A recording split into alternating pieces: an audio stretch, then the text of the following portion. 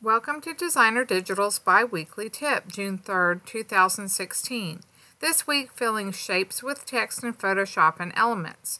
Text wrap and more complex shapes. This week, we're continuing a series of tips for creatively shaping text in Photoshop and Elements. We're exploring ways to add pizzazz to our pages by journaling in more interesting shapes. This week, we're moving on to even more complex shapes. This technique will help you fit text into oddly shaped places on your scrapbook page, template, or project. When the shape you want to fill doesn't conform to a regular square, rectangle, oval, circle, or just a regular custom shape, it often helps to add or subtract a section from a custom shape to achieve the text path that you need. For example, some of the shapes in this template have cutouts. Here's how to fill those shapes with text and elements in Photoshop. Multi-step text wrapping. With your document open, begin by getting the Custom Shape tool. If you're working in Photoshop Elements, locate the tool options at the bottom of the screen. Choose a shape and then choose a color that contrasts with your document.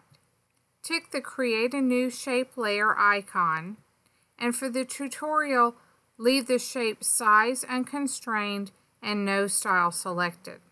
If you're working in the full version of Photoshop, get the Custom Shape tool and find the options bar at the top of the editing window. Choose Tool Mode Shape. Choose a fill color that contrasts with your document, no stroke, and New Layer under the Path Operations menu. Then choose a shape from the shape picker. Click and drag out the shape on your document. Now choose the shape that you want to cut out of the first shape. So for this particular template, I'm going to choose a circle because I want to cut that out of the top of this little text block that I'm building. So I'll get the Custom Shape tool and I'll choose a circle. Now this is just kind of a quirky little thing. I find that it works better if at this point you select the background layer and then select the original shape layer again. In the tool options, choose Subtract Front Shape. Click and drag out the second shape. You can press the space bar to reposition your shape as you're clicking and dragging.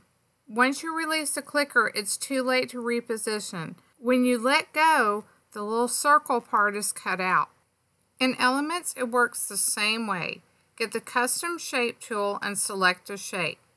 Draw out your shape on your page, and then switch to the second shape.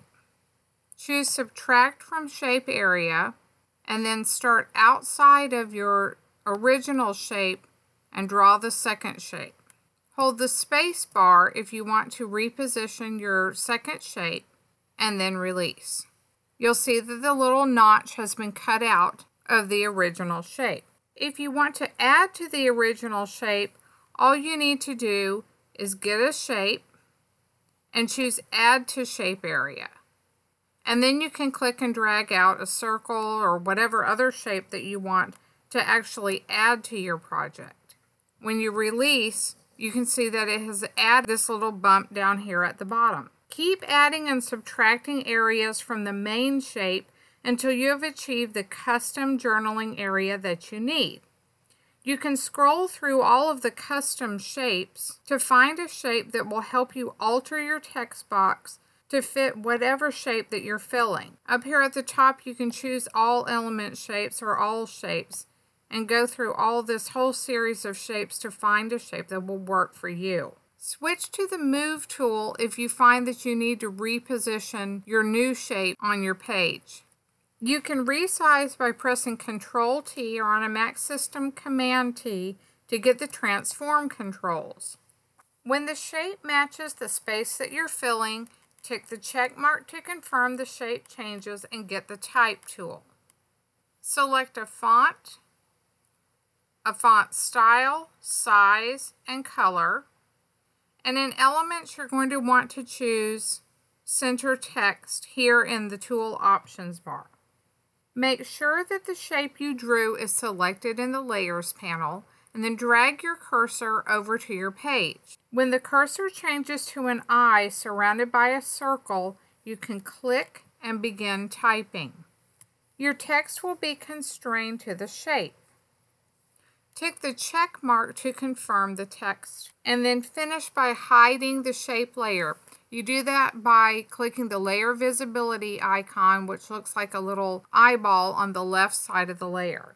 If you're working in Photoshop, you'll get the text tool, choose your text font, style, size, and color here in the options bar at the top of the page. If you can't see the paragraph and character panels, you'll want to click here on this little icon at the end and then choose Paragraph.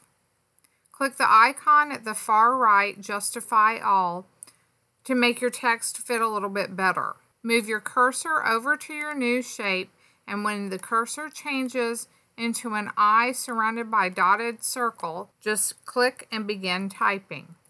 Your text will fill your new shape. Tick the check mark to confirm, and then hide your shape by clicking the layer visibility icon on the left side of your shape layer. This technique will help you journal in a shape that will fit the journaling space on your project.